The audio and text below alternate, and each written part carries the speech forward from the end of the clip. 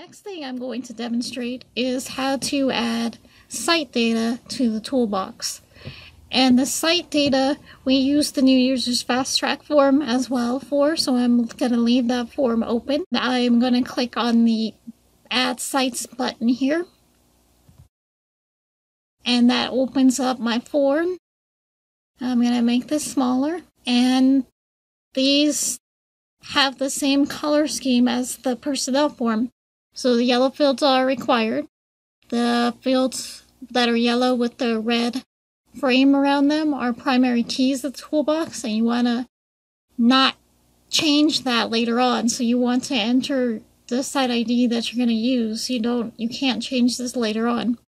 And the white fields are the optional fields. So I have two sites in my imaginary or air program that I need to enter into the toolbox. The site ID for my first site is S46, so I'm going to go ahead and enter that. Then I'm going to press the tab key, and that takes me to the site name field, and that's a required field. And my site name is Tribal Air Office. And then I click tab to take me to the AQS site ID field.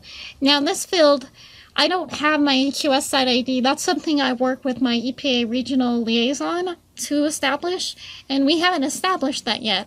So I can just leave this field blank because it is an optional field. So all I need to do in this situation, since I'm going to leave that blank, is just click on the tab key to take me to the next field, which is the address field. I'm going to go ahead and type that in, and the city, and the state, and the zip code. And this field, like the telephone number field for the personnel data, is an input mask, so it's set up to already take the 5-digit zip code with the 4-digit extension if you have it. I don't have my extension, so I'm just going to leave my 5 digits and then tab out to the latitude. And now the latitude is something that I easily make a data entry error on because it is a long number. And if you happen to have your latitude and your longitude or any of this other data in an electronic media file, like say a Word file, you can copy that data from the Word file into the toolbox. And I'm going to do that. So I'm going to go into the notes document, and I'm going to copy that latitude and longitude from there. So this is something that you might want to do with your data. And to copy, you just want to highlight the number or the text you wanted to copy, and do Control and C on your keyboard, and you do that at the same time. So Control C, and then I go back into the toolbox and I do Control V. Control V as in Victor, and that copies that number into there. And for the longitude, I'm going to go ahead and do the same thing. So I'll go into my notes document here. And this might be something you have in your sheets for your site, that when you established it, or somewhere that you have your electronic latitude and longitude coordinates. I want to make sure I get the whole thing, and do a Control C again, and a Control V when I'm back in the toolbox. So UTM, I don't have UTM coordinates. Usually you don't enter both the latitude and longitude in a UTM. So I'll just tab through those. My site opening date is a required field, and I have that in my notes. And site closing date, this is still an open site, so there's nothing there. I don't have any telemetry stuff to enter. And then data entry personnels, I've got a drop-down list, so I can click on that drop-down arrow and see what's in the list.